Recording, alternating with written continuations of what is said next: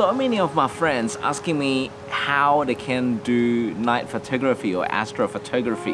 And I love taking astro photography. I love seeing stars at night. They just amaze me.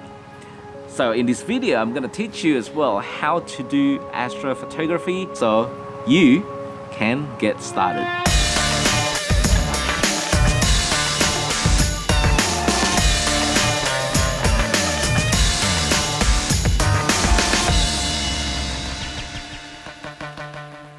Obviously, you're gonna need a camera.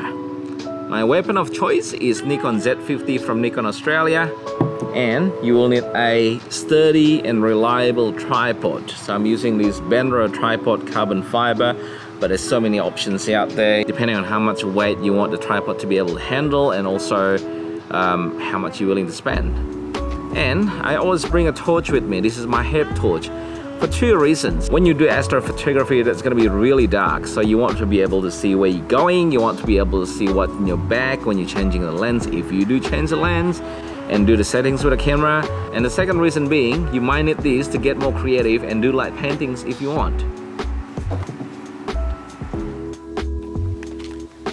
Alright, so let's go through where is the best location and what is the best and ideal environment to shoot astro photography. Well, the further you are from the light pollution areas, the better, because all this light pollution, especially from the cities, that's going to wash out all the stars. That is why when you're up in a mountain, just like where I am right now, you get to see more stars compared to when you're in the city area. And when you go somewhere nice, quiet and dark, instead of just shooting the night sky with nothing in the foreground, consider to go somewhere with a nice foreground. That can be somewhere with a nice rock formation. It can be a building that is dark. It can be anything that's interesting to you. When you're doing astro photography, that involves a certain amount of plannings and some things that you need to check to make sure the night's going to be cloudless. Because otherwise the cloud's going to cover all the stars and you won't be able to see anything. And that needs to be either moonless, like totally no moon, or the moon just rising or about to set. Because if you got the moon up in the sky, the moon's gonna wash away the brightness of the stars. And here's the pro tips. Instead of just shooting whatever that's on the sky at that time, use an app or try to find a way to know where the Milky Way's position is going to be. For me personally, I use an app that's called Stellarium. It's a paid app, but it's going to be worth it, trust me. That app's telling me where the Milky Way is going to be at certain hours at your locations or at the location that you're going to.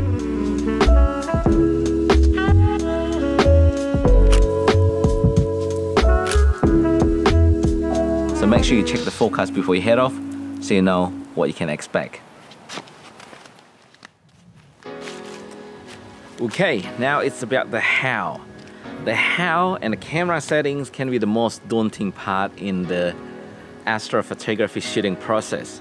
The first thing that you need to know, your camera, whether you use the DSLR mirrorless camera or use your mobile phone, that needs to be in manual mode.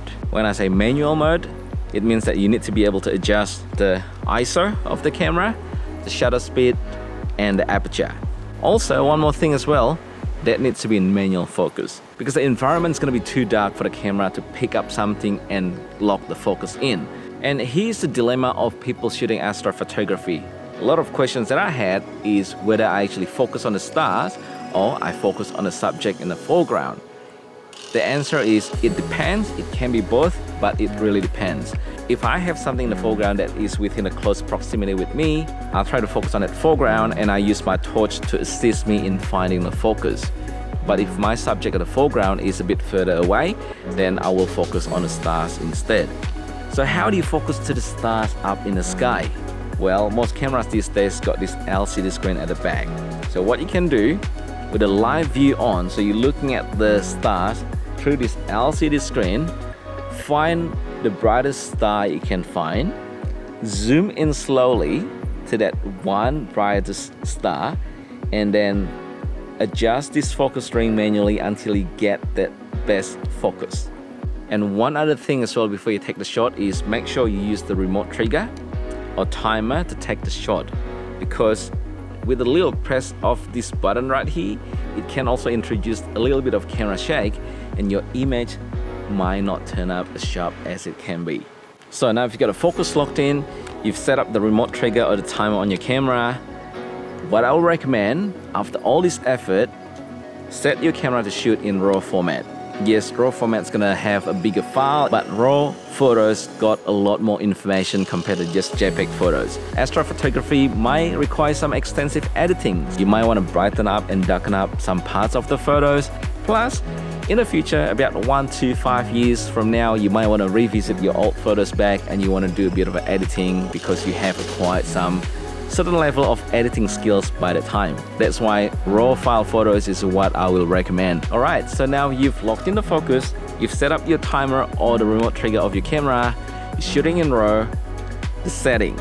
Use the largest aperture that your lens can do. Some lenses can go up to f1.4, some lenses like this one goes to 3.5, so you basically want to set the aperture to the largest that the lens can do. For the shutter speed, I normally shoot at 32nd.